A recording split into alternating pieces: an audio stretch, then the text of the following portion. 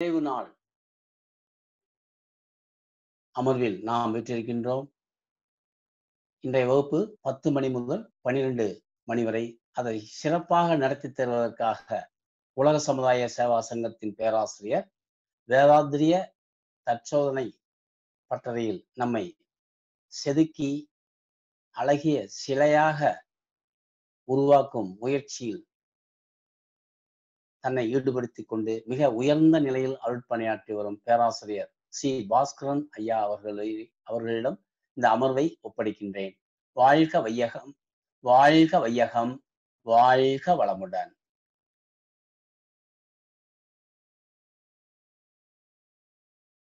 வாழ்க வையகம், வாழ்க வையகம், வாழ்க வளமுடன். குருவே துணை. தகைமை சார்ந்த சான்றோர் பெருமக்களே, சிந்தனையாளர்களே,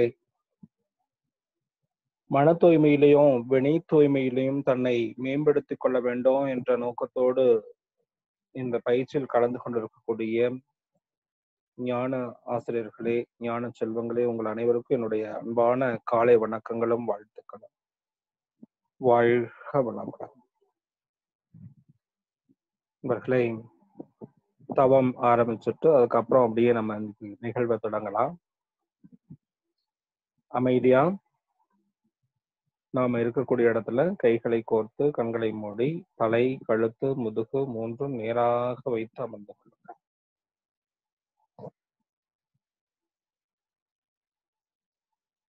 இறைவணக்கம்.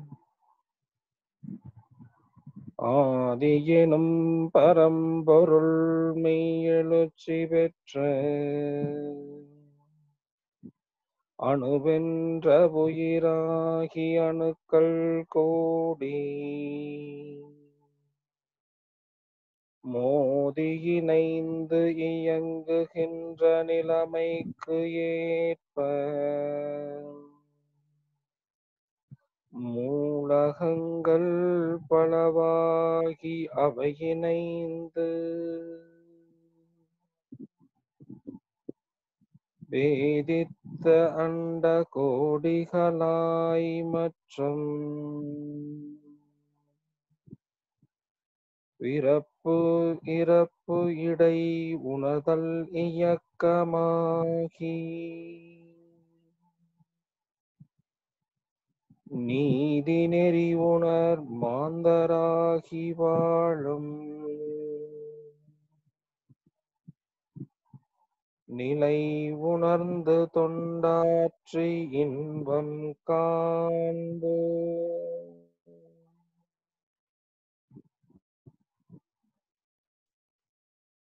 குரு வணக்கம். அண்டமதில் உருவெடுத்து அறிவை பெற்று அவ்வறிவு ஒன்று முதல் ஆறதாகி கொண்டமெல்லாம் இவ்வுருவில் குறிப்பெல்லாம் கோடானு கோடி எண்ணி அனுபவித்து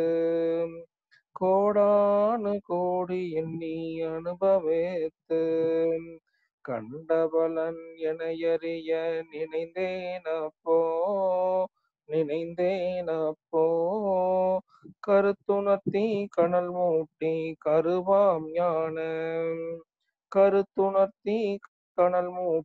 கருவாம் ஞான குண்டலினி எனும் மெய் உணர்வு எழுப்பி குறித்து என்னை அறிவித்த குருவே அன்பே.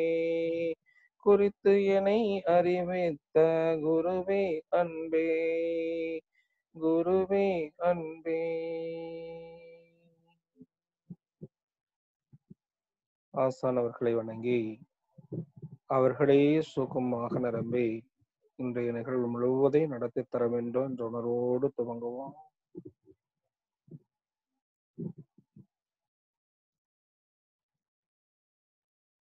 நாடி சுத்தி பயிற்சி.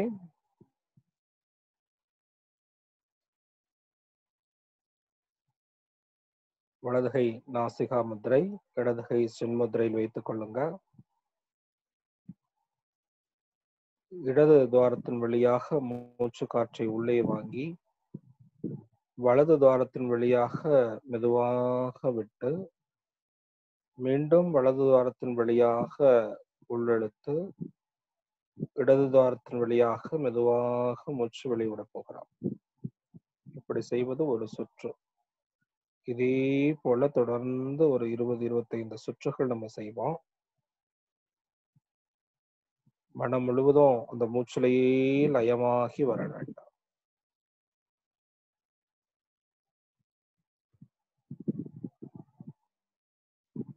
மூச்சோடு நினைவு உள்ள போகட்டும், மூச்சோடு நினைவு வெளியில வரட்டும்.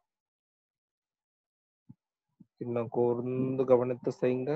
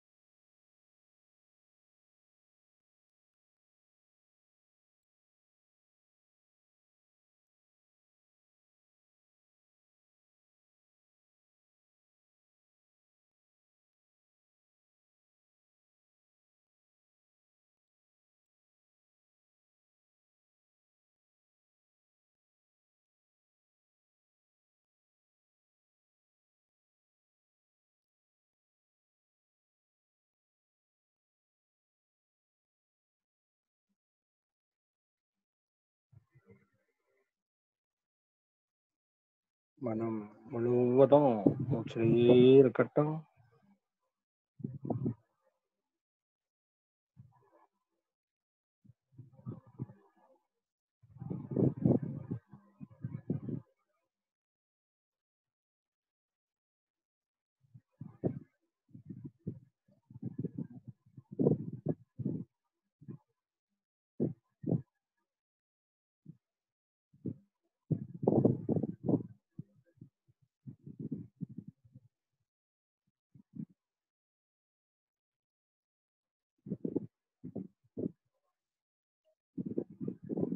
இடது நாசின் வழியாக மூச்சு காற்றை வெளியே விட்டவாறு நாடி சுத்தி பயிற்சி நிறைவு செய்து கொண்டு கைகளை கோர்த்து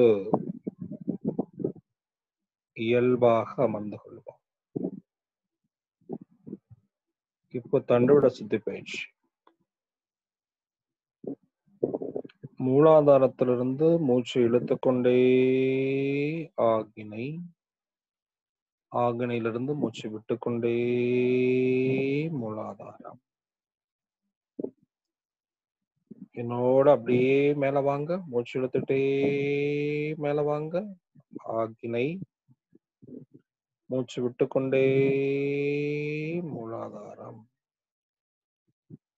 மனம் முழுவதும் முதுகுந்தண்டு வழியாகவே வரட்டும்.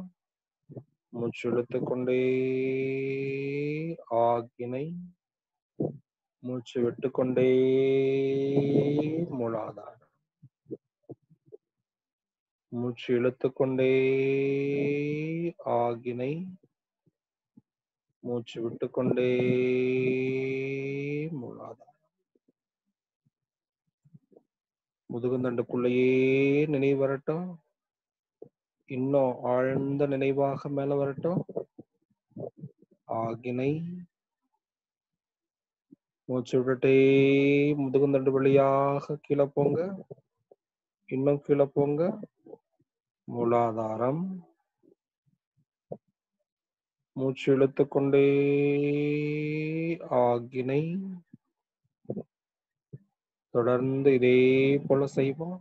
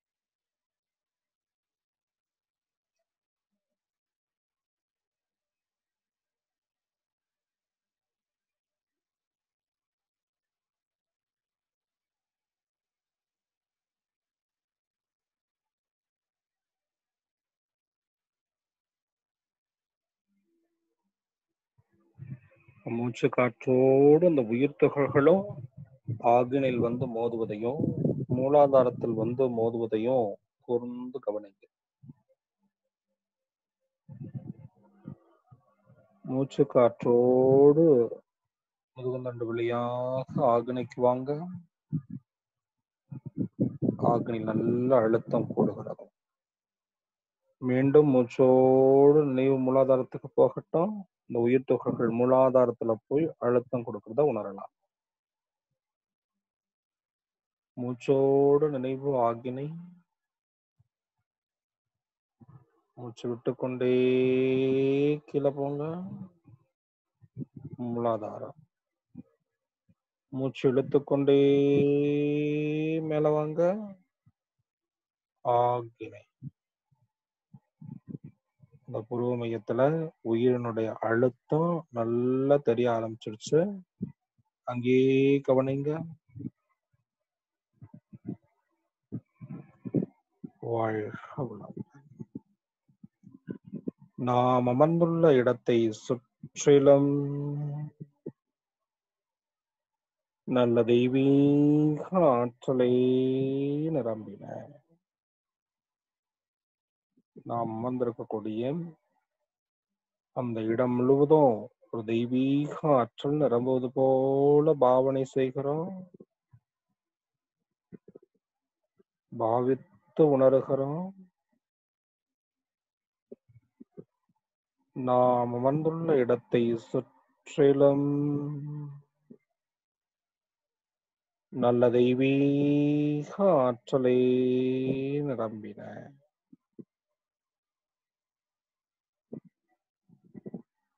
அந்த இடம் முழுவதும் தெய்வீகம் நிரம்பி இருக்கிறத இப்ப அப்படியே உணர்வாக உணர வேண்டும்.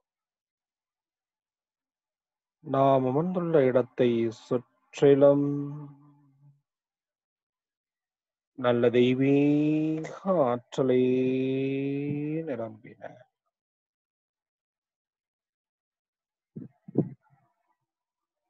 அருட்பேராற்றல் உடலிலே உயிரிலே அலையலையாக பாய்வதை உணர்கிறோம். பாவனை பாவித்து பார்க்கிறீங்க. இப்போ அலையலையாக பாய்ந்து நிரம்புவதை உணருங்க. அருட்பேராற்றல் உடலிலே உயிரிலே அலையலையாக பாய்ந்து நிரம்புவதை உணர்கிறோம். அருட்பேராற்றல் உடலிலே உயிரிலே அலை அலையாக பாய்ந்து நிரம்புவதை உணர்கிறோம். அருட்பேராற்றல் இரவும் பகலும் எல்லா நேரங்களிலும் எல்லா இடங்களிலும் எல்லா தொழில்களிலும் உறுதுணையாகவும் பாதுகாப்பாகவும் வழிநடத்துவதாகவும் அமையுமாக. அன்னைக்கு வணக்கம், தந்தைக்கு வணக்கம், ஆசான் அருள் தந்தை வேதாத்ரி மகரிஷி அவர்களுக்கு வணக்கம். வாழ்க வளமுடன். துரிய தவம் இயற்ற இருக்கிறோம். துவக்கம் ஆக்கினை. பூர்வ மையத்திலேயே நினைவிருக்கட்டும். உடல் மகாசக்தி அக்னா சக்கரத்திலே மையம் கொண்டு இயங்குகிறது.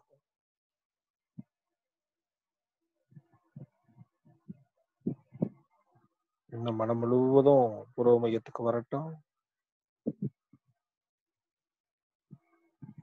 இவர்களே ஆர்வத்தோடும் விருப்பத்தோடும் கூடியிருக்கிறோம். இந்த உயிருணர்வை உள்ளுணர்வாக பெற வேண்டும் என்ற நாட்டம் நமக்குள்ள அபரிமிதமாக வந்திருக்கிறது. அந்த தாகமும் தேடுதலும் எந்த அளவுக்கு இருக்கிறதோ அந்த அளவுக்கு நாம இந்த தவத்துல ஆழ்ந்து போக முடியும்.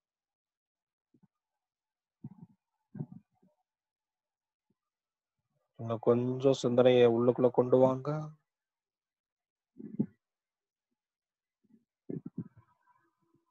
மனம் முழுவதும் புரோமையத்துக்கு வரட்டும்.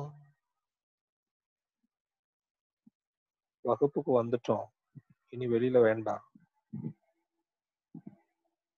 உள்ள வாங்க, அப்படியே புரோமையத்துக்குள்ள வாங்க. இன்னும் கொஞ்சம் உள்ள வாங்க.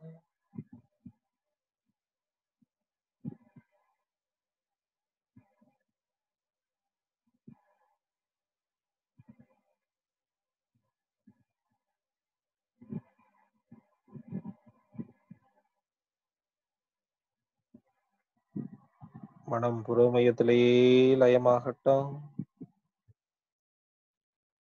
அசைவற்ற நிலைக்கு வந்திருக்கிறோம். உடல் அசையல, பொறி புலன்கள் அசையாத நிலைக்கு வந்திருக்கிறோம்.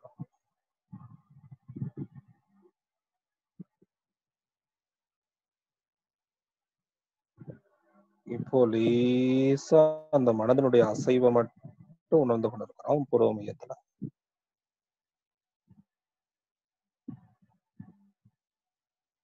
எதையும் தேட வேண்டாம். ஜஸ்ட் வாட்ச் பண்ணீங்கன்னா போதும். அந்த இடத்துல கவனிங்க.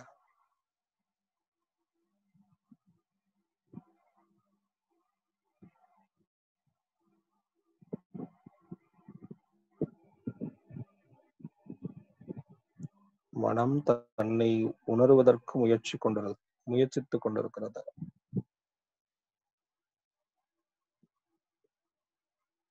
இன்னும் ஆழ்ந்து போங்க.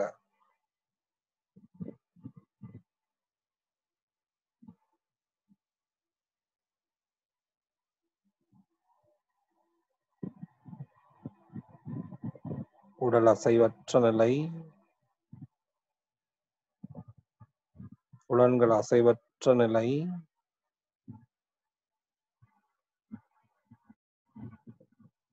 கொஞ்சம் கொஞ்சமா மனமும் அசைவற்ற நிலைக்கு வந்து கொண்டே இருக்கிறது.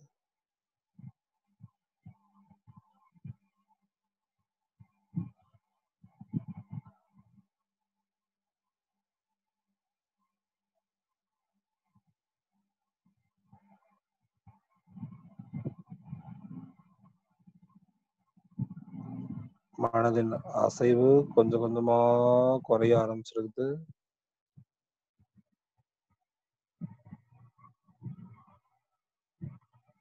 ஒன்றி ஒன்றி நின்று அறிவை பழகி கொண்டிருக்கிறோம்.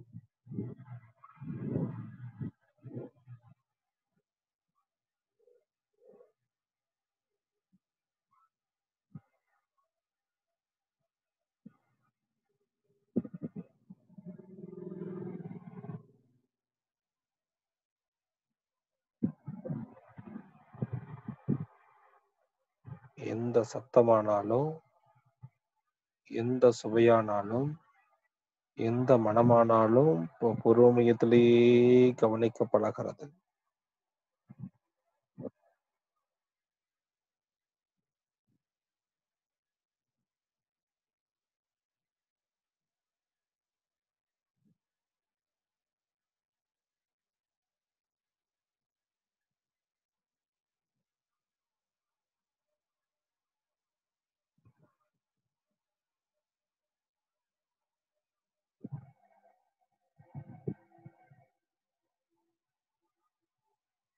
மனம் தன் மூலத்தை நாடி பிரயாணம் செய்ய ஆரம்பிச்சிருக்கு.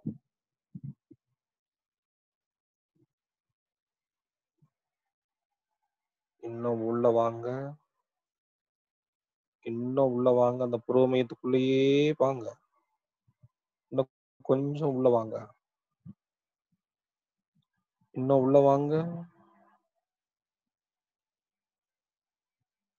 தலைக்குள்ள போயிட்டோம். உச்சிக்கு நேரா கீழே இருக்கிறோம். துரியம்.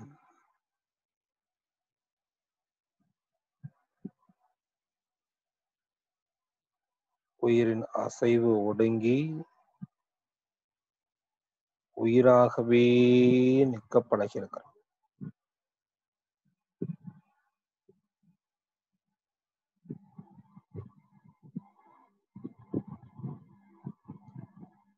தற்சுழற்சி விரைவு பெற்றுக் கொண்டிருக்கக்கூடிய அந்த விண்துகள்களை இப்ப நம்மளால அனுபவித்து உணர முடியும்.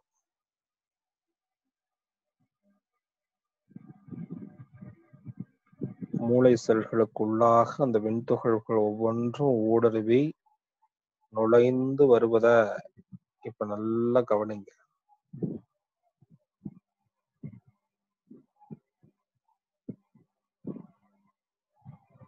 உடல் மறைந்த நிலை, பருவுடல் கடந்து உயிருடல்ல நாம் நிற்கிறோம்.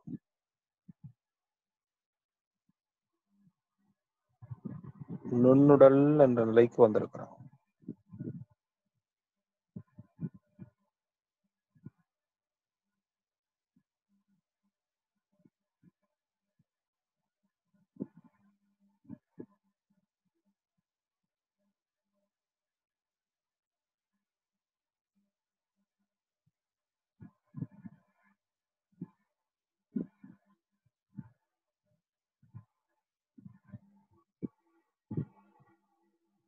உயிரிலே ஒன்றி கலந்து தவம் இயற்றுவோம்.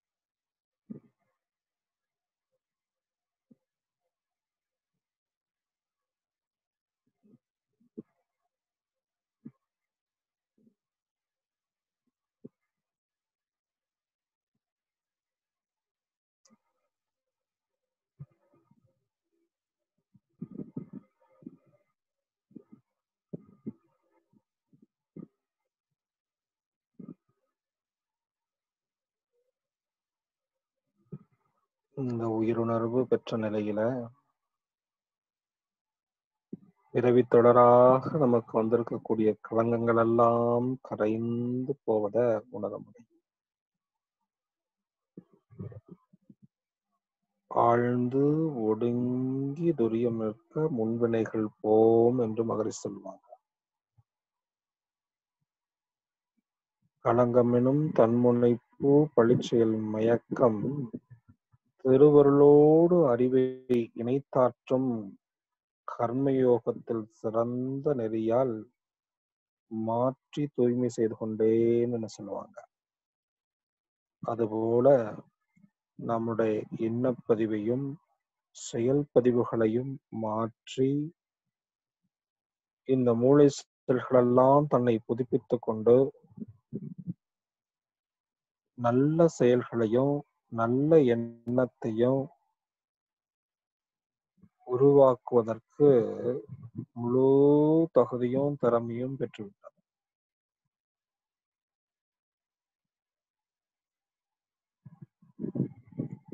எண்ணப்பதிவு செயல் பதிவு இரண்டும் போகக்கூடிய ஒரே இடம் துரிய நிலை தவம் தான்.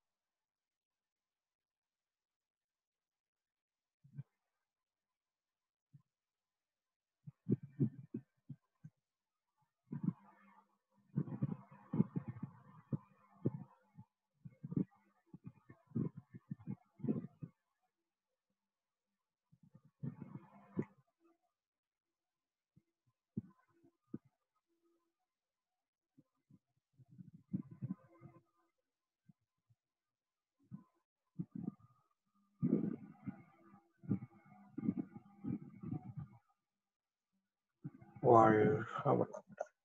இந்த உயர்ந்த மனநிலையிலிருந்து தவத்தை நிறைவு செய்து கொள்வோம்.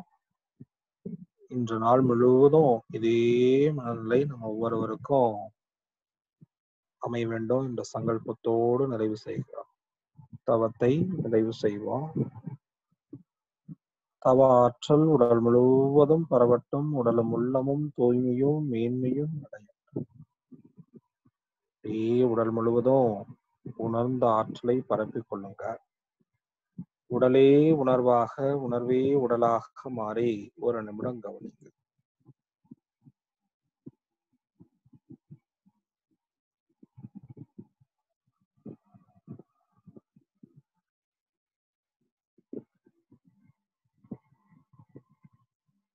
சங்கல்பம். அருட்பேராற்றல் கருணையினால் உடல் நலம், நீலாயுள், நிறை செல்வம், உயர்ப்புகள், மெய்ஞானம் ஓங்கி வாழ்வோம். அருட்பேராற்றல் கருணையினால் உடல் நலம், நீலாயுள், நிறை செல்வம், உயர்ப்புகள், மெய்ஞானம் ஓங்கி வாழ்வோம். அருட்பேராற்றல் கருணையினால் உடல் நலம், நீலாயுள், நிறை செல்வம், உயர்ப்புகள், மெய்ஞானம் ஓங்கி வாழ்வோம். வாழ்க்கை துணை வாழ்த்துவோம். பெற்ற மக்கள் செல்வங்களை வாழ்த்துவோம்.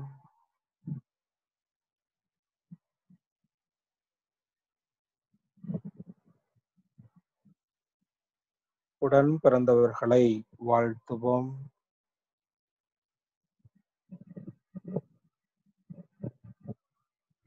நெருங்கிய உறவினர்களையும் நண்பர்களையும் வாழ்த்துவோம்.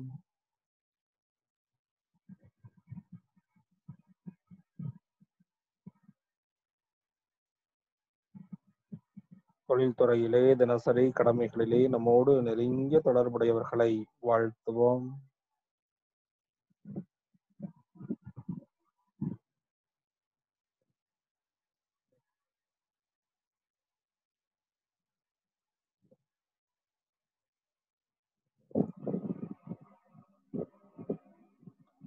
இன்னல் புரிவோர், எதிரிகளாக நினைப்போர் எவரேனும் இருந்தால் அவர்களும் மனம் திருந்தி நல்வாழ்வு பெற கருணையுள்ளத்தோடு வாழ்த்துவோம்.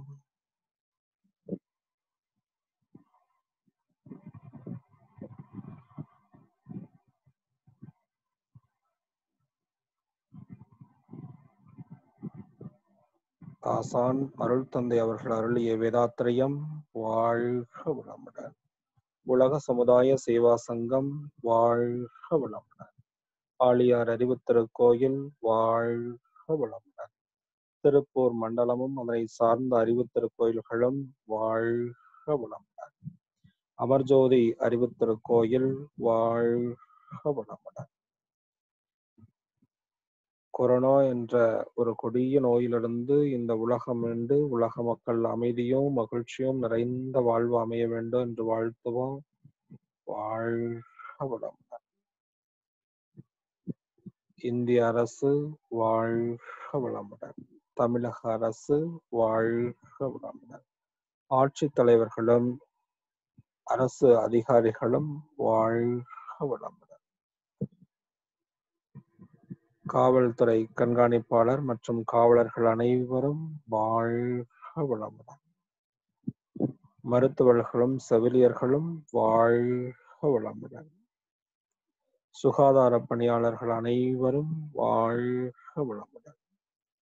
உணவுப் பொருட்கள் உற்பத்தி செய்பவர்கள், விவசாயிகள் அனைவரும் வாழ்க வளமுடன். இரண்டொழுக்க பண்பாடு. நான் எனது வாழ்நாளில் யாருடைய உடலுக்கும் மனதுக்கும் துன்பம் தரமாட்டேன். துன்பப்படுவோருக்கு என்னால் முடிந்த உதவிகளை செய்வேன். நான் எனது வாழ்நாளில் யாருடைய உடலுக்கும் மனதுக்கும் துன்பம் தரமாட்டேன். துன்பப்படுவோருக்கு என்னால் முடிந்த உதவிகளை செய்வேன். நான் எனது வாழ்நாளில் யாருடைய உடலுக்கும் மனதுக்கும் துன்பம் தரமாட்டேன். துன்பப்படுபவர்களுக்கு என்னால் முடிந்த உதவிகளை செய்வேன். வாழ்க வையகம், வாழ்க வையகம், வாழ்க வளமுடன். உலக நலவேற்பு. உலகில் உள்ள பொறுப்புடைய தலைவரெல்லாம் உயிரறிவை உள்ளுணர்வாய் பெறுதல் வேண்டும். உலகனைத்து நாடுகளின் எல்லை காக்க ஓருலக கூட்டாட்சி வலுவாய் வேண்டும். உலகில் போர் பகை அச்சமின்றி மக்கள் உழைத்துண்டு வளம் காத்து வாழ வேண்டும். உலகெங்கும் மனிதகுலம் அமைதி எனும் ஒரு வற்றாத நன்னிதி பெற்றைய வேண்டும். வாழ்க வையகம், வாழ்க வையகம், வாழ்க வளமுடன். மழை வாழ்த்து. ஏரி குளம் கிணறு ஆறு எல்லாம் நிரம்பி வழிய மாறி அளவாய் பொழிக மக்கள் வளமாய் வாழ்க. ஏரி குளம் கிணறு ஆறு எல்லாம் நிரம்பி வழிய மாறி அளவாய் பொழிக மக்கள் வளமாய் வாழ்க. ஏரி குளம் கிணறு ஆறு எல்லாம் நிரம்பி வழிய மாறி அளவாய் பொழிக மக்கள் வளமாய் வாழ்க. வாழ்க வையகம், வாழ்க வையகம், வாழ்க வளமுடன். நம் மனதிலே அமைதி நிலவட்டும், நம்மை சுற்றிலும் அமைதி நிலவட்டும், உலகம் முழுவதும் அமைதி நிலவட்டும். அமைதி, அமைதி, அமைதி. தவத்தை நிறைவு செய்து கொள்ளுங்கள்.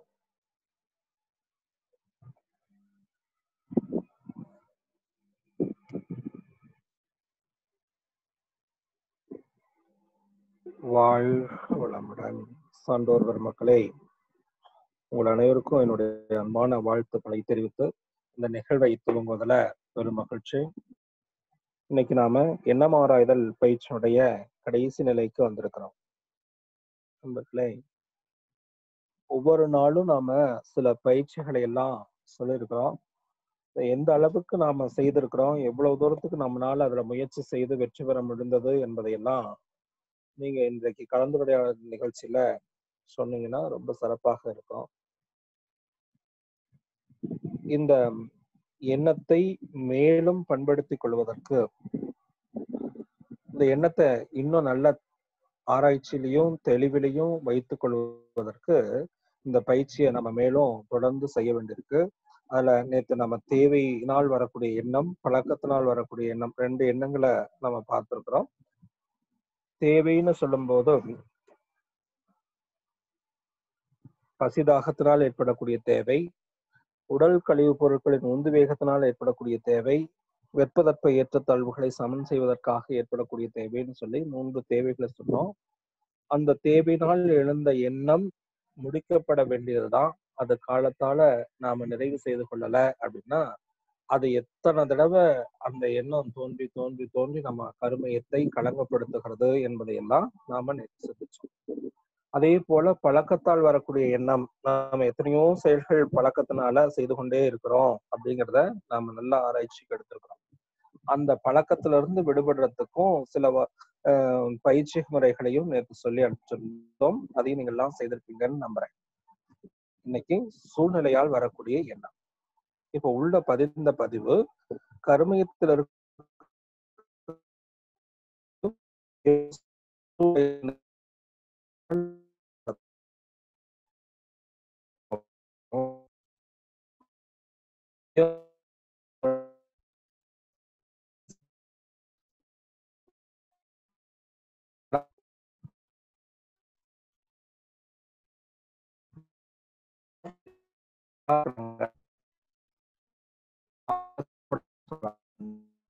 நாம நிறைய பேரு நம்மளுடைய சொந்தக்காரங்க வீட்டுக்கெல்லாம் போறது பழக்கம் உண்டு இல்லையா? அப்படி போகிற போது எந்த நேரத்துக்கு போனாலும் உடனடியாக அவர்கள் இருங்க டீ சாப்பிட்டு போலாம் அப்படின்னு சொல்றாங்க. இல்லைன்னா ஏதோ ஒரு ஜூஸ் கொடுக்குறாங்க. அந்த இடத்துல தேவையும் இல்லை, பழக்கமும் இல்லை, இருந்தாலும் அதை குடிக்கணும் அப்படிங்கிற எண்ணம் எப்படி வந்தது அப்படின்னா அது சூழ்நிலையால் வந்த எண்ணம். இந்த சூழ்நிலையால் வந்த எண்ணம்னா என்னாச்சு, அந்த இடத்துக்கு போனோம், அங்க சாப்பிடாம வந்துட்டா அவங்க தப்பா நினைச்சுக்குவாங்களோ அப்படிங்கிற ஒரு எண்ணத்திலேயே நாம அதிகமாக சாப்பிட்டு பழகிச்சோம். அப்ப இந்த சூழ்நிலையால் வரக்கூடிய எண்ணத்தை கூட நாம சரிபடுத்தி கொள்ளணும். இது நல்ல எண்ணமாகவும் இருக்கலாம், தீய எண்ணமாகவும் கூட இருக்கலாம். இப்போ மகரிஷி அதுக்கு அடிக்கடி சொல்லக்கூடிய உதாரணம் இந்த போதை, புகை, இந்த மாதிரியான விஷயங்கள் எல்லாம் சூழ்நிலையினுடைய நிர்பந்தத்தினாலதான் எல்லாரும் செய்ய ஆரம்பிக்கிறாங்க முதல்ல. அதுக்கப்புறம் அது காலத்தால என்ன ஆயிப்படுதுன்னா அதுவே பழக்கமாக மாறி அந்த பழக்கத்துல இருந்து விடுபட முடியாம மனிதன் தவித்து கொண்டிருக்கிறான். அப்ப சூழ்நிலையை நாம சரியாக கையாள தெரிந்து கொள்ளணும். எந்த நேரத்துல இப்ப நம்ம சில நேரங்கள்ல நம்ம மண்டபத்துக்கு போலான்னு போயிட்டே இருப்போம். திடீர்னு பார்த்தா நம்மளுடைய ஃப்ரெண்டு எதுக்க பாப்பா அங்க போயிட்டு வருவோம்னு சொல்லி வேற எங்கேயாவது கூப்பிடுறாங்கன்னு வச்சுக்கோங்க. அப்ப நாம என்ன பண்றோம், ஃப்ரெண்டு கூப்பிட்டாரேன்னு சொல்லி அங்க போறது உண்டு. இல்லைன்னா சில நேரத்துல நாம வேற எங்காவது போயிட்டு இருப்போம், நம்மளுடைய ஃப்ரெண்டு வந்து பாப்பா இன்னைக்கு மண்டபத்துல வகுப்பு நடக்குதான் போயிட்டு வருவோம் அப்படின்னு சொல்றாருன்னு வச்சுங்க. அப்போ சூழ்நிலை நிர்பந்தத்தால நாம மன்றத்துக்கு வருகிறோம். இப்படி தேவை இருந்தோ தேவை இல்லாமலோ நாம சூழ்நிலையினுடைய நிர்பந்தத்தினால் பல செயல்களை செய்து கொண்டே இருக்கிறோம். ஆகினால இந்த சூழ்நிலையை சரியாக கையாளுவதற்கு நாம தெரிந்து கொள்ளணும். அதுதான் நான் என்ன சொல்வேன்னா, பெரும்பாலும் நீங்க இந்த சூழ்நிலைய உருவாக்கிக்கணும். இது பாசிட்டிவாக மாத்துறதுக்கு ஒரு சூழலை நாம உருவாக்கிக்கணும். அதுக்கு என்ன வழின்னா, மகரிஷி சொன்ன வழிதான். ஒருத்தரை போய் சாமி அருட்செல்வர், நீங்க மண்டத்துக்கு வந்த உடனே என்ன சொல்றாங்க, தவச்செல்வர். சாமி மாதிரி பட்டம் கொடுக்கறதுக்கு யாராலையும் முடியாது. தவச்செல்வர் அப்படின்னு சொல்லிடுறாரு. தவச்செல்வர்னு சொல்ல சொல்ல இவருக்குள்ள அந்த தவச்செல்வர் தவச்செல்வர்னு சொல்ல சொல்ல என்ன ஆகும், நாம தவத்தில் சிறந்தவர்களாக தவத்தில் செல்வர்களாக மாறிக்கொண்டே இருக்கிறோங்கிற அந்த உணர்வு தானாக வர ஆரம்பிக்கணும். அதே மாதிரி துரியாதீத தவம் கொடுத்த உடனே அருட்செல்வர் அப்படிங்கிற பேரை போட்டுக்கலாம். உங்களுக்கு பேருக்கு முன்னாடி அருட்செல்வர் அப்படின்னு போட்டு எழுதலாம் அப்படிங்கிற. அப்ப நீங்க அருட்செல்வர் அப்படின்னு போட போட நீங்க ஒவ்வொரு தடவையும் எழுதி எழுதி சொல்ல சொல்ல சொல்ல சொல்ல நாம அருட்செல்வர்களாக இருக்கிறோம் அப்படிங்கிற எண்ணம் நமக்கு மேலும் மேலும் மேலும் போய் உள்ளுக்குள்ள ஒரு கருமைய பதிவாக மாறி அது நம்மளுடைய பதிவுகளை மாற்றி அமைப்பதற்கு உதவியாக இருக்கும் அப்படிங்கிறதுக்காக சொல்லி வச்சாங்க. அதுக்கப்புறம் இன்னும் கொஞ்ச நாள் போச்சு, நிறைய செல்வம் சேர்ந்துருச்சுன்னா மற்றவங்களுக்கு கொடுக்கணுமா இல்லையா, அருள் நிதியர்கள் அப்படின்னாங்க இல்லையா. அப்ப மற்றவர்களுக்கு கொடுக்கக்கூடியவர்களாக மாறுறோம். இப்போ இந்த உணர்வு வந்து நம்ம கிட்ட அப்பப்போ இருந்துகிட்டே இருக்கணுங்க. அதனாலதான் நம்ம பேருக்கு முன்னாடி வந்து நாம எந்த நிலையில இருக்கிறோமோ அதை அப்பப்போ போட்டு பழகி கொள்ளணும். இப்ப நான் பேராசிரியர் அப்படின்னு போடுறேன்னு வச்சுங்களேன். அப்ப நான் பேராசிரியர்ங்கிற போதே எங்க ஐயா அடிக்கடி சொல்லுவாங்க, பேருக்குத்தான்ப்பா ஆசிரியர், இன்னும் நம்ம பயிற்சியில மேல போக வேண்டிய நிலை இருக்கிறதுங்கிறத மறக்க கூடாது. அப்ப நீ பேராசிரியர்னு எழுதும் போதே நீ என்ன நினைச்சுக்கணும், பேருக்குதான் நான் ஆசிரியர், பேருக்குதான் நான் ஆசிரியர். இப்படி நீங்க நினைக்கதான் நாம மேல்நிலை நோக்கி போயிட்டே இருக்க முடியும். இன்னும் தேடுதல் இருந்துட்டே இருக்கும். நாம அடுத்தடுத்த நிலைகளுக்கு உயர்ந்து கொண்டே போவோம். நான் பேராசிரியர் ஆயிட்டேன்னு நினைச்சிட்டேன்னா என்ன ஆயிடும், அதே நிலையில மனசு நின்று போயிடும். அதுக்கு மேல வந்து விளக்கமும் கிடைக்காது. எங்கேயும் போய் யாராவது பேசினா கூட உட்கார்ந்து கேட்கணுங்கிற எண்ணம் கூட நமக்கு வராது. ஏன்னா நமக்குதான் எல்லாம் தெரியுமே அப்படிங்கிற எண்ணம் வந்துடும் இல்லையா. அப்படி ஒவ்வொரு சூழல்லையும் மகிழ்ச்சி கொடுத்த இந்த ஒவ்வொரு பட்டங்களும் நம்மளை நாமளே மேம்படுத்திக்கிறதாகத்தான் அமைஞ்சது. அதுலயும் என்ன பொறுத்தளவுல நான் என்ன பண்ணுவேன்னா, எங்க போனாலும் இப்போ நிறைய பேர் நம்ம மன்றத்துக்கு போறோம். மன்றத்துக்கு போகும்போது யாராவது ஏதாவது கேட்டாங்கன்னா சும்மா வந்தோங்க அப்படின்னு சொல்லிட்டு போறவங்க தான் அதிகமா இருக்கு. மன்றத்துக்கு போறோம்னு தைரியமா சொல்லிட்டு வரணும். இந்த மாதிரி யோகா கிளாஸ்க்கு போறேன்னு தைரியமா சொல்லிட்டு வரணும். இப்படி ஒரு 10 தடவை அவர்கிட்ட சொல்லிட்டோம்னு வச்சுங்களேன், அவருக்கும் ஒரு உத்வேகம் கொடுக்கும். இவர் என்ன டெய்லியும் போறாரு அங்க அப்படிங்கிற எண்ணத்தை தோணும். அந்த எண்ணம் அவரை ஒரு நாளைக்கு மன்றத்துல கொண்டு வந்து சேர்த்துறதுக்கு உதவி பண்ணும் ஒண்ணு. இன்னொன்னு, நாம டெய்லியும் மன்றத்துக்கு வரும்போது அவர் நம்மளை வாட்ச் பண்ண ஆரம்பிச்சிடுவாரு. அவர் நம்மளை வாட்ச் பண்ண ஆரம்பிக்கும் போது மெதுவா நம்மகிட்ட வந்து கேட்பாரு, அங்க என்னென்னலாம் சொல்லி தராங்க அப்படின்னு கேட்பாரு. அப்ப இதெல்லாம் சொல்லி தராங்க அப்படின்னு சொல்லி நாமளும் ரொம்ப ஆர்வ கோளாறுல எல்லாத்தையும் சொல்லிவிடுவோம். இப்படி சொல்லிட்டோம்னா அடுத்தாப்புல நாம எங்கேயாவது தவறு செய்தால் அந்த இடத்தில் முன்னாடி வந்து நின்று நீங்கெல்லாம் அங்க போறீங்களே அப்படின்னு சொல்லி நம்மளுடைய தற்ப உணர்த்தக்கூடியவர்களாக யார் இருப்பாங்க, இந்த சமுதாயம் இருக்கும். அதனால எப்பொழுதுமே நாம நம்மளை சுத்திலும் இப்படி ஒரு கற்பனை வலையை உருவாக்கி கொள்ளலாம். நாம அடிக்கடி மன்றத்தோட தொடர்பு வச்சுக்கணும். மன்றத்தோட தொடர்பு வச்சுக்கிட்டு மன்றத்துக்கு அடிக்கடி போயிட்டு வந்துகிட்டு இருக்கிற பழக்கம் வந்துருச்சுன்னு வச்சுங்களேன், நமக்கே ஒரு பயம் வந்துடும். எந்த சூழல்லையும் தவறு செய்யாமல் இருக்கணும். ஒண்ணு வேணாங்க, அடிக்கடி மகரிஷி சொல்லுவாங்க, இப்ப இவ்வளவு நேரம் இங்க வகுப்புல மூன்று நாள் வகுப்பு நடக்கும் அப்பெல்லாம். அப்போ அந்த வகுப்புல இருக்கிற வரைக்கும் நம்ம எவ்வளோ பவ்யமா எவ்வளோ சாதுவா, அதாவது ஆழியாருக்கு போனவங்களுக்கு எல்லாத்துக்கும் தெரியும், ஆழியாருக்குள்ள இருக்கிற வரைக்கும் அந்த சூழலுக்கு தக்க நம்ம உடலும் மனசும் தானாகவே மாறிடுது. அந்த இடத்துக்கு போனோடனே உணவு இருந்தக்கூடிய அறைக்கு போனோன்னா தானா கையில சாப்பாடு எடுத்துக்கிட்டு 10 தடவை அஸ்வினி முத்திரை போட்டு ஒரு தடவை ஓஜஸ் முடிச்சு போட தோணுது. அந்த நேரமானா சரியா உடற்பயிற்சிக்கு போக தோணுது. அந்த நேரமானா சரியா தவத்துக்கு போக தோணுது. இப்ப இதெல்லாம் சரியாக நடக்குது அப்படின்னா என்ன அர்த்தம், அங்க அந்த பழக்கமே வந்து பழகி அந்த சூழ்நிலை அந்த சூழ்நிலையில இருக்கக்கூடிய பதிவுகள் அவ்வளவும் அதே மாதிரி இருக்கிறதுனால அந்த சூழலுக்குள்ள போனோம்னா நமக்கு அதே பதிவுகள் நமக்கும் செயல்பட ஆரம்பிச்சிடும். இதை விட இன்னும் நல்லா சொன்னேன்னா உங்களுக்கு புரியும். ரயில்வே ஸ்டேஷன்ல இறங்கி யாராவது நிதானமா நடந்து போறாங்களான்னு பாருங்க. எல்லாம் இறங்குன வேகத்துல வேகமா ஓட முயற்சி பண்ணுவாங்க. ஏன் அந்த ட்ரெயின் எப்போதுமே வேகமா ஓடி ஓடி ஓடி அந்த இடத்துல ஒரு பதிவு இருக்கிறது. அந்த பதிவு நம்மளையும் என்ன பண்ணும், நாம இறங்கி வீட்டுக்கு தான் போக போறோம். நிதானமா மெதுவா இறங்கி வருவோமான்னு பாத்தீங்கன்னா யாரும் நிதானமா இறங்கி வந்தவங்க தெரியல. இறங்கி வேகமா அந்த இடத்த கடந்து வெளியில வருவதற்கு தான் நம்ம முயற்சி பண்றோம் இல்லையா? இப்ப இந்த மாதிரி சூழ்நிலையை ஒட்டி நமக்கு பதிவுகள் அதிகமாக இருந்து கொண்டே இருக்கிறது. அந்த பதிவுகளை மாற்றி அமைக்கணும். அந்த சூழலுக்கு தக்க மாற்றி அமைக்கணும். ஒரு பாசிட்டிவா மாத்திக்கிடணும். இத ஒரு ஒரு முறை வந்து ஒரு மகான் வந்து டெல்லியில இருந்து ஒரு இடத்துக்கு பாம்பேக்கு வராருன்னு வச்சுக்கோங்க. டெல்லியில இருந்து பாம்பேக்கு வர்றதுக்காக ஃபிளைட்ல ஏறிட்டார். ஃபிளைட்டு பாம்பேல வந்து லேண்ட் ஆகுற சமயம் வரும்போது அங்க லேண்டிங் சிக்னல் கிடைக்கல. மிஸ்ட் அதிகமா இருந்தனால அப்படியே மலேசியாவுக்கு போயிடுச்சு. நான் உதாரணத்துக்கு சொல்றேன். அவர் போனது வேற ஒரு பகுதி.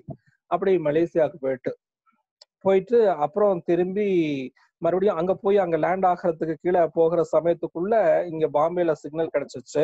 திருப்பி மறுபடியும் அங்க இருந்து இங்க வந்து லேண்ட் ஆகுது. இப்படி லேண்ட் ஆகி இறங்கி போகும்போது பக்கத்துல உட்கார்ந்து இருந்தவர், "பா எவ்வளவு டைம் வேஸ்ட், இவ்வளவு நேரம் நம்மளை வீணடிச்சுட்டாங்களே" அப்படின்னு சொல்லி அவ்வளவு சலிச்சுக்கிட்டு போயிட்டு இருந்தாராம். அப்ப இவர் பாட்டுக்கு அமைதியா போயிட்டு இருந்திருக்கிறாரு. அப்ப அவருக்கு உள்ள ஒரு ஆதங்கம், இவர்கிட்ட ஏன் இவ்வளவு இவ்வளவு அமைதியா போறாரு, இவருக்கெல்லாம் இந்த டென்ஷனே வர மாட்டேங்குது அப்படின்னு சொல்லி அவர்கிட்ட மெதுவா போய் கேட்டாராம். அப்ப கேட்கும்போது அவர் சொல்லியிருக்காரு, "ஒண்ணும் இல்லப்பா, ஆஹ் இவ்வளவு குறைச்ச காசுல இவ்வளவு தூரம் சுத்தி காமிச்சிருக்கிறாங்க, இவ்வளவு தூரம் நாம ஏரோப்ளேன்ல பிரயாணம் பண்ணிருக்கிறோமே, இந்த வாய்ப்பு இனிமேல் நமக்கு கிடைக்குமா?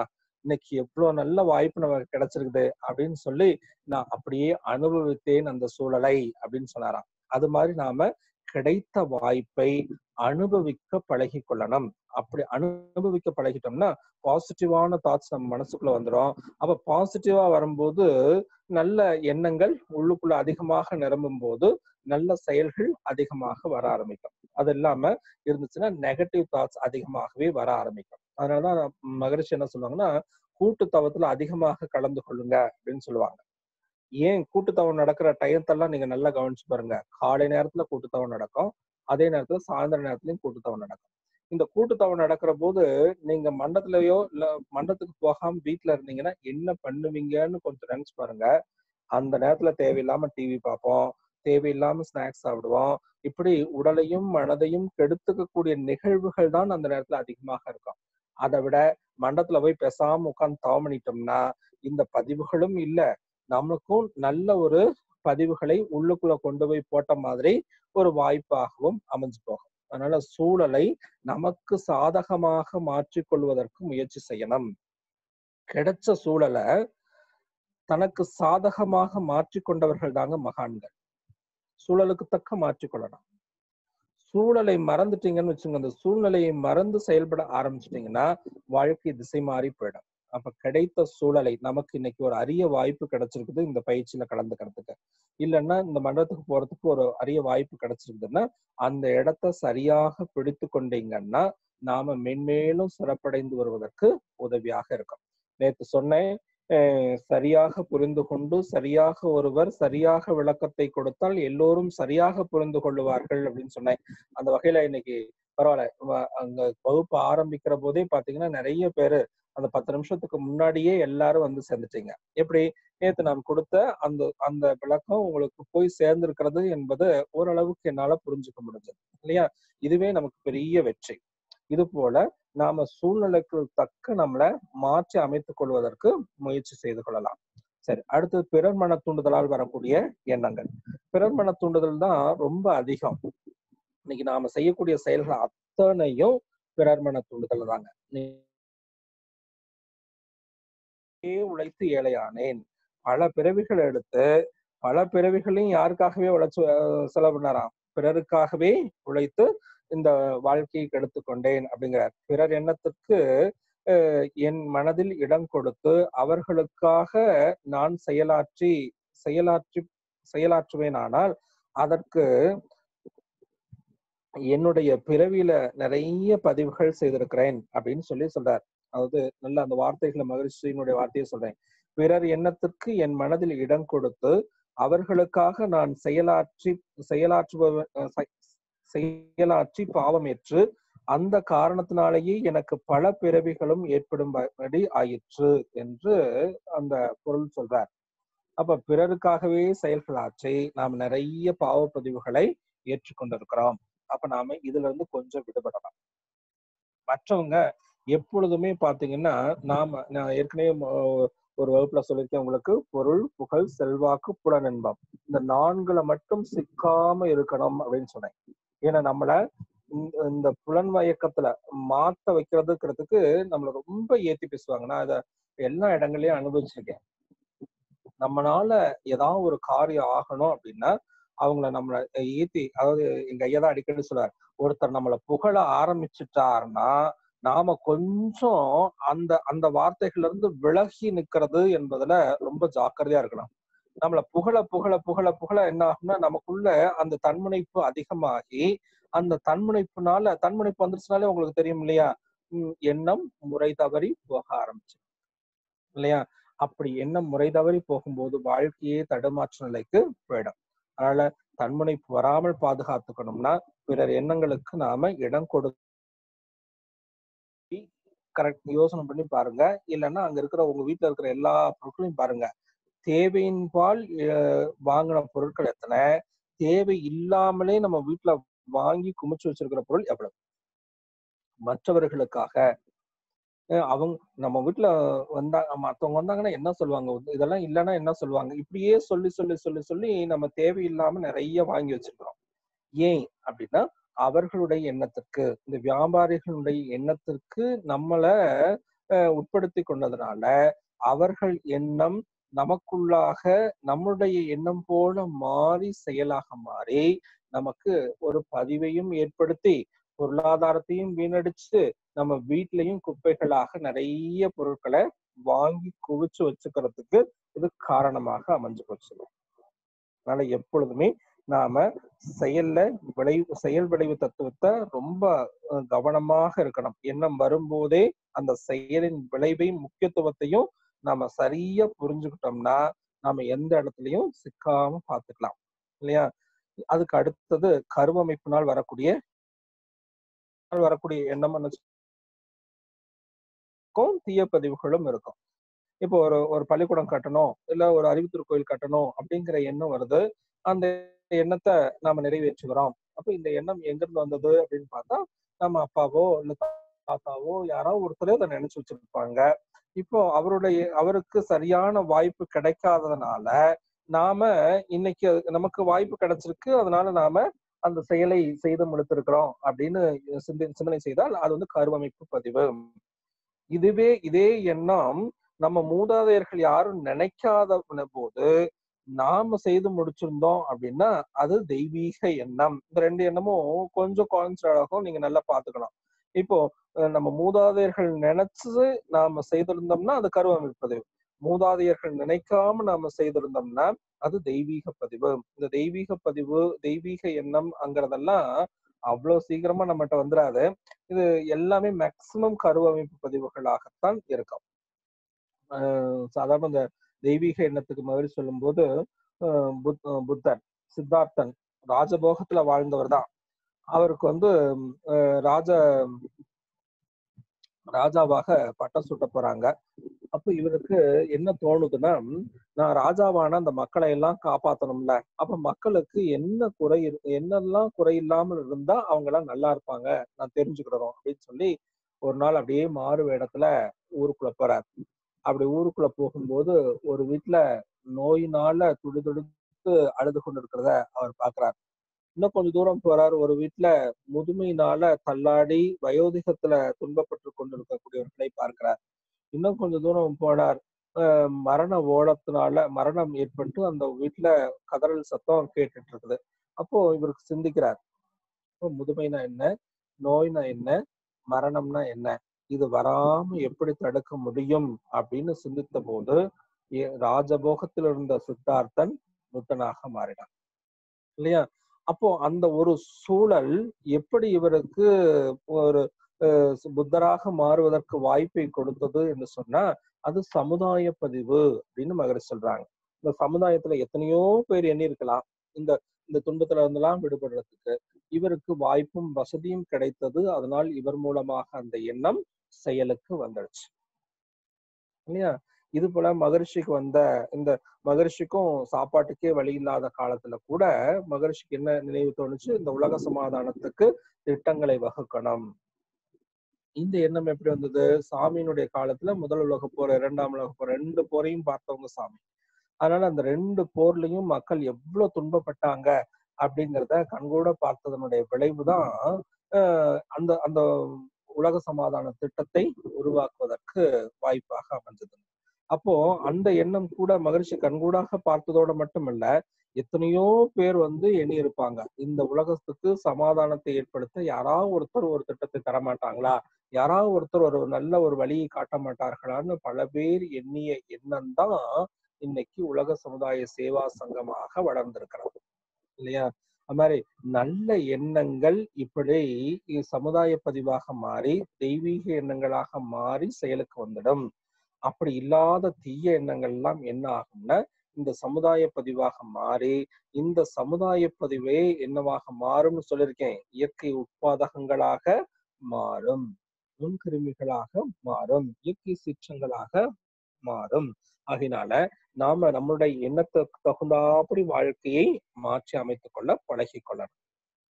அதனாலதான் நீங்க நல்லா கவனிச்சு பாருங்க, எங்கெல்லாம் இயற்கை சீற்றங்கள் நடக்கிறதோ அந்த இடத்துல எல்லாம் இயற்கைக்கு முரணான செயல்கள் செய்து இயற்கையை பாழ்படுத்துகிற போது, அதாவது எண்ணத்தால் பாழ்படுத்துகிற போதுதான் அந்த இடத்துல இயற்கை சீற்றங்கள் வருது.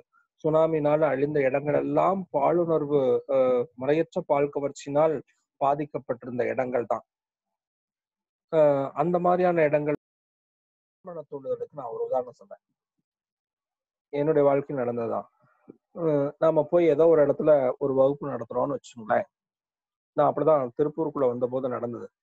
ஒரு நாள் வகுப்புக்காக திருப்பூருக்கு வந்தேன் முதல் முறையா வரும்போது. அந்த ஒரு வகுப்பை பார்த்துட்டு அந்த ஒரு வகுப்புல கிடைச்ச விளக்கங்கள் பார்த்து, ஐயா நீங்க இங்க விளக்கம் கொடுக்கணும், அங்க விளக்கம் கொடுக்கணும்னு ஒரு 5-6 இடத்துல இந்த வகுப்புகளை எல்லாம் ஆரம்பிச்சாங்க. அப்போ எனக்கு லீவுங்கிறதுனால நான் அதை ஒத்துக்கிட்டு அங்க இருந்துட்டேன். அதுக்கப்புறம் வந்த பிறகு கூட நிறைய இந்த வகுப்புக்கு வரணும்னு சொல்லி அவங்களுடைய எண்ணத்தை நமக்குள்ள புகுத்தி அது செயலாக வளருவதற்கு முயற்சி பண்ணி பார்ப்பாங்க. இருந்தாலும் என்னுடைய எண்ணம் ஒரு நாள் மட்டும்தான் சர்வீஸ். மற்ற நாளெல்லாம் என்னுடைய பொருளாதாரத்தை இம்ப்ரூவ் பண்றது, குடும்பத்துக்காக என்னுடைய செயல்பாடுகளை வைத்துக் கொள்ளணும். அப்ப எதுவுமே அளவுக்கு மீறினால் 2 நாளைக்கு முன்னாடி இது கூட நடந்தது. காலையில வகுப்பு, மத்தியான வகுப்பு, சாயந்தரம் வகுப்பு போய்கிட்டே இருந்தது. அப்போ எல்லாம் முடிச்சுட்டு போன உடனே எங்க வீட்டுல கேட்டாங்க, என்ன இன்னைக்கு வகுப்பு முடிச்சிட்டீங்களா எல்லாமே அப்படின்னு. ஆமா முடிஞ்சிருச்சு அப்படின்னு. அடுத்த வார்த்தை அங்கிருந்து வருது, அளவுக்கு மீறினால் அமிர்தமும் நஞ்சு. அப்போ எந்த செயலாக இருந்தாலும் தவமே ஆனாலும் கூட அளவுக்கு மீறி போகிற போது அதுவே நஞ்சாக மாறிவிடும். அதனால எல்லாத்துலயும் அளவோடு இருக்கணும், முறையோடு இருக்கணும். பிறர் மனதுக்கு இடம் கொடுக்காம நம்மளுடைய சிந்தனைகளை உயர்த்தி கொள்றதுக்கு எப்பொழுதும் நம்மளுக்கு ஆன்ம பலம் என்பது அதிகமாக இருக்கணும். அந்த ஆன்ம பலத்தை கொடுப்பதுதான் ஆக்னி தவம். ஆக்னி தவத்தை மட்டும் சரியா நீங்க செய்துட்டு வந்துட்டீங்கன்னா யாருடைய எண்ணங்களும் நமக்குள்ள பூந்து குறுக்கிடாதுங்க. நம்ம வேண்டி விரும்பி ஏற்றுக்கொண்டாலே ஒழிய யாருடைய எண்ணமும் நமக்கு குறுக்கிட செய்யாது அப்படிங்கிற விஷயம் நமக்கு நல்லாவே தெரிய ஆரம்பிச்சிடும். அப்ப நாம என்ன பண்ணிக்கலாம்? ஜாக்கிரதையா இருந்துக்கலாம். இதுக்குதான் அருட்காப்பு மகரிஷி சொல்றது, அருட்பேராற்றல் இரவும் பகலும் எல்லா நேரங்களிலும் எல்லா இடங்களிலும் எல்லா தொழில்களிலும் உறுதுணையாகவும் பாதுகாப்பாகவும் வழிநடத்துவதாகவும் அமையுமாக. இல்லையா? உறுதுணையா மட்டுமல்ல, பாதுகாப்பாக மட்டுமல்ல, வழிநடத்தியும் செல்லும். நம்மள எந்த இடத்துக்கு போகணும், எப்படி நாம் செல்லணும், யாரோடு உறவு கொள்ளணும், எந்த முறையில நம்மளுடைய வாழ்க்கை முறையை அமைத்துக் கொள்ளணும்னு சொல்லி இந்த அருட்காப்பு நம்மள வழிநடத்த ஆரம்பிச்சிடும். அப்ப எண்ணத்திலையும் செயலிலையும் தூய்மை ஆக ஆக நம்மள இந்த இயற்கை வழிநடத்துகிறது என்பது இந்த மாதிரி முறையில தான் வழிநடத்தும். மகிழ்ச்சி ஒவ்வொரு முறையும் பயிற்சிக்கு போகும்போது சொல்லுவாங்க, அருட்காப்பு கடைசியில அருட்காப்பு கொடுத்து வாழ்த்து சொல்லிட்டு, நீங்க எவ்வளவு காலம் இந்த ஒழுக்கத்தோடு இருக்கிறீர்களோ அவ்வளவு காலத்துக்கு இந்த காப்பு உங்களோடு இருக்கும் பாரு. அப்ப நம்ம ஒழுக்கம் தவறுனா என்ன ஆயிடும்? அந்த காப்பு முறைபிறந்து போயிடும்.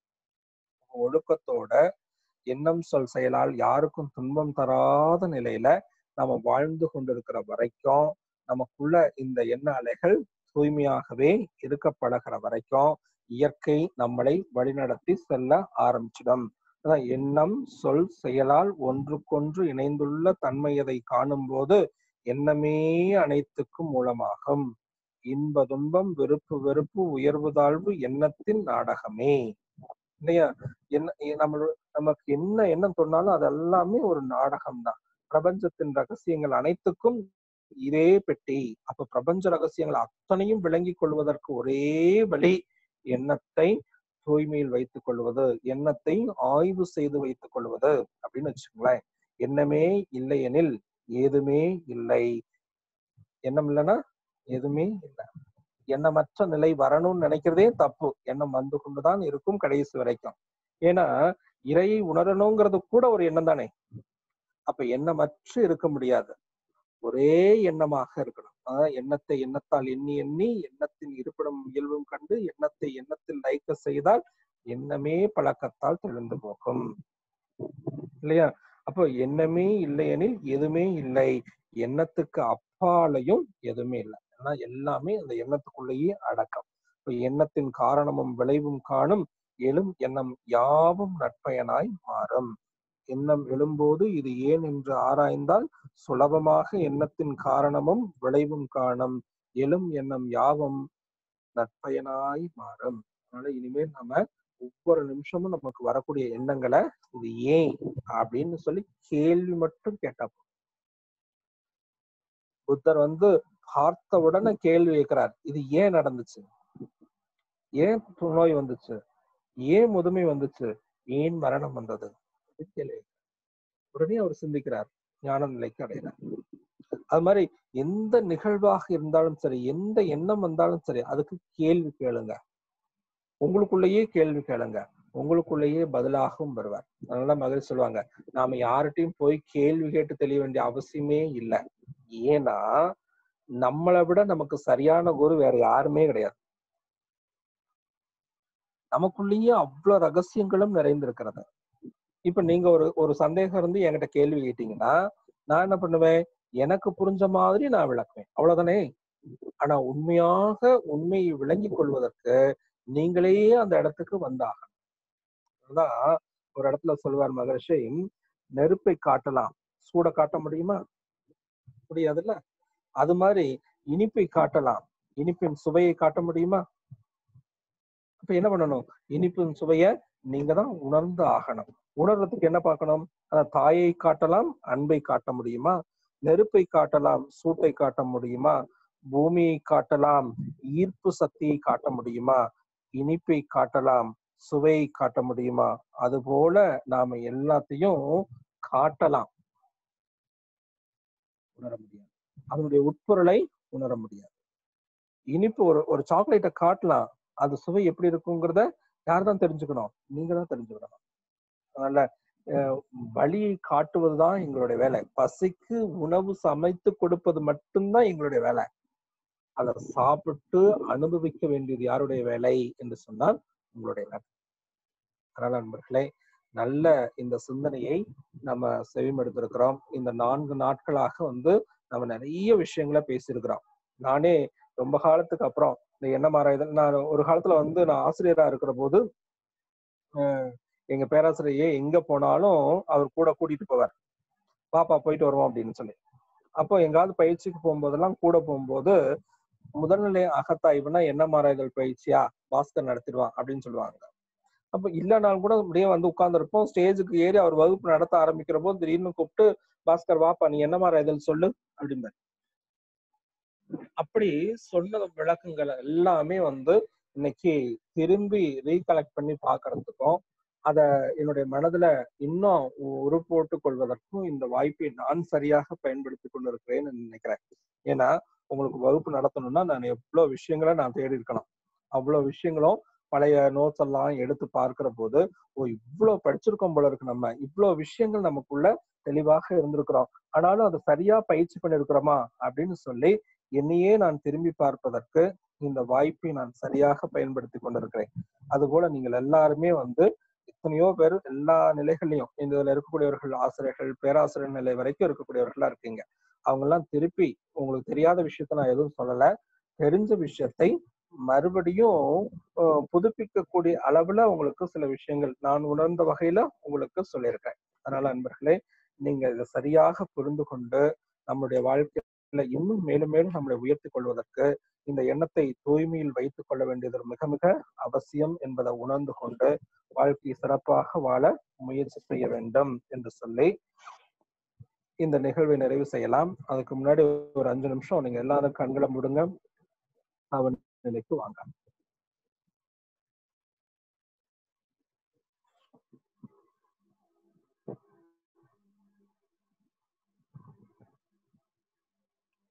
ஆகினை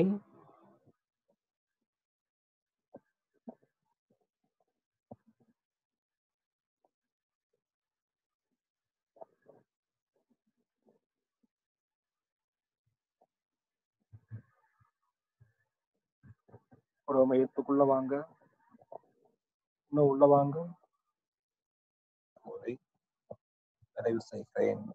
வாழ்க வளமுடன், வாழ்க வளமுடன், வாழ்க வளமுடன். இன்னைக்கு சாயந்தரம் போய் நம்ம அமைதியான சூழல்ல உட்கார்ந்துக்குங்க. ஏற்கனவே நமக்கு கொடுக்கப்பட்டிருக்கிற அட்டவணை எடுத்துக்கொள்ளுங்க. கொஞ்ச நேரம் துரிய தவம் வரைக்கும் செய்துட்டு உங்களுக்கு வரக்கூடிய எண்ணங்களை எல்லாம் எழுதி பாருங்க. அது நான் இப்ப சொன்ன இந்த 6 காரணத்துல எந்த காரணத்தால் வந்தது என்பதை சரியாக கணித்துக் கொள்ளுங்க. அப்படி சரியா பிரிக்க தெரியலங்கிற பட்சத்துல எனக்கோ அல்லது உங்க மன்றங்கள்ல இருக்கக்கூடிய ஆசிரியர்களிடத்துலயோ கேட்டு அதை சரியாக பிரிக்க பழகி கொள்ளலாம். தேவையில் வந்த எண்ணத்தை பழக்கத்தினாலேயோ இல்ல பழக்கத்துல வரக்கூடிய எண்ணத்தை சூழ்நிலைன்னு சொல்லியோ பிரிச்சிடக்கூடாது. அப்படி பிரிச்சுட்டாலும் அது தவறா போயிடும். அதனால என்ன காரணம்ங்கிறத சரியா பிரிச்சுக்கிட்டு அந்த எண்ணம் செயலாக மலருகிற போது தனக்கோ பிறருக்கோ தற்காலத்திலோ பிற்காலத்திலோ உடலுக்கோ உயிருக்கோ உணர்ச்சிக்கோ துன்பம் தருமா அல்லது நன்மை தருமா என்று பாருங்க. அப்படி துன்பம் தருமானால் அது தீய எண்ணம் என்றும், நன்மை தருமானால் அதை நல்ல எண்ணம் என்றும் எடுத்துக்கொள்ளலாம். அப்படி நல்ல எண்ணங்களாக இருந்தது அப்படின்னா அந்த எண்ணத்தை மேலும் மேலும் வலுப்படுத்தி கொள்ளுங்க. எண்ணத்தை பண்படுத்துவதற்கு ஒரே வழி எண்ணத்துக்கு உயர்வூட்டணும். எப்பொழுதும் நம்ம உயர்ந்த நிலையிலேயே இருக்க பழகி கொள்ளலாம். அப்படி எண்ணத்தை உயர்வூட்ட நல்ல எண்ணங்களுக்கே நம்ம மதிப்பு கொடுக்க உள்ளுக்குள்ள இருக்கக்கூடிய தீய எண்ணங்கள்லாம் தானாக வெளியில போகும். அதனாலதான் மகள் சொல்லுவாங்க, இனி அப்படி போகக்கூடிய எண்ணங்களுக்கு இனி இந்த எண்ணம் இல்லாமல் நான் எப்பொழுதும் விழிப்போடு இருப்பேன் என்ற சங்கல்பத்தை நம்ம மனசுக்குள்ள போட்டு அந்த எண்ணத்தோட இந்த சங்கல்பத்தையும் சேர்த்து கட்டி விட்டுட்டோம்னு வச்சுங்களேன், அடுத்தாப்புல எப்ப அந்த எண்ணம் வந்தாலும் இந்த சங்கல்பத்தோடயே சேர்ந்து வர ஆரம்பிக்கும். இந்த மகரிஷி எப்படி சொல்லுவாங்கன்னா, மகரிஷினுடைய உருவத்தை நம்ம பார்த்திருக்கிறோம். இப்ப கண்ணை மூடினாலும் மகரிஷினுடைய உருவம் அப்படியே நமக்குள்ள தெரியுது. போட்டோஸ் மூலமா பார்த்திருக்கலாம், இல்ல நேரடியாக கூட சில பேர் பார்த்திருக்கலாம். அப்படி கண்ணை மூடி தெரியக்கூடிய அந்த உருவத்துல சாமியினுடைய அந்த தோல்ல போட்டிருக்கிற மஞ்சள் துண்டு மட்டும் காணாம போயிடுதா, இல்ல அந்த மஞ்சள் துண்டோட வர்றாரான்னு பாருங்க. நாம எப்படி பார்த்து பார்த்து பழகி வச்சிருக்கிறோமோ அதே உருவம், அதே துண்டோடத்தான் அந்த உருவம் நமக்கு காட்சி அளிக்கும். அது போல ஒரு எண்ணம் எழுந்துருச்சுன்னா அந்த எண்ணத்துக்கு எதை போட்டு பூட்டி வச்சோமோ அதோடு சேர்ந்துதான் அடுத்தாப்புல வர ஆரம்பிக்கும். அப்படி பல தடவை வருகிற போது கூட விழிப்பு நிலையோடு இருந்து இந்த எண்ணம் செயலாக மலர்ந்தால் இந்த விளைவை கொடுக்கும் என்று சொல்லி அந்த விளைவுக்கு அஞ்சி அந்த விளைவுகளை எல்லாம் மனதுல உருப்போட்டு அதோட சேர்த்து கட்டி வச்சிட்டோம்னா நாளடைவுல அந்த எண்ணம் கொஞ்சம் கொஞ்சமாக வலுவிழந்து போகும். நல்ல எண்ணமாக இருந்தா அதுக்கு சரியான பயிற்சியை கொடுத்து அந்த எண்ணத்துக்கு உயர்வூட்ட அது செயலாக மலரும். அதனால எல்லா எண்ணங்களையும் எடுத்துக்க வேண்டியதில்லை. இன்னைக்கு யோசனை இன்னைக்கு எழுதுங்க, ஒரு 10 எண்ணம் வந்துச்சுன்னா ஒரு எண்ணத்தை மட்டும் எடுத்துக்கிட்டு அந்த ஒரு எண்ணம் நல்ல எண்ணமா என்ன காரணத்தால் வந்ததுன்னு கண்டுபிடிங்க. அது நல்ல எண்ணமா தீய எண்ணமான்னு கண்டுபிடிங்க. நல்ல எண்ணமாக இருந்தா செயல்படுத்துவதற்கு திட்டமிட்டு சரியாக செயல்படுத்தி முடிக்கலாம். அப்படி இல்லாத போது இது போல சங்கல்பம் செய்து அந்த எண்ணம் மறுபடியும் வராமலேயே செய்து விட்டோம். ஆனா இந்த மனதுக்கும் எண்ணத்துக்கும் ஒரு தெளிவும் துணிவும் வந்துடும். அந்த தெளிவும் துணிவும் வந்துருச்சுன்னா நீங்க எத்தனை எண்ணங்களை வேணும்னாலும் நாம சரிபடுத்திக் கொள்ள முயற்சி செய்ய முடியும் என்று சொல்லி மீண்டும் ஒரு முறை உங்கள் அனைவரையும் வாழ்த்தி நன்றி கூறி நிறைவு செய்கிறேன். வாழ்க வளமுடன். வாழ்க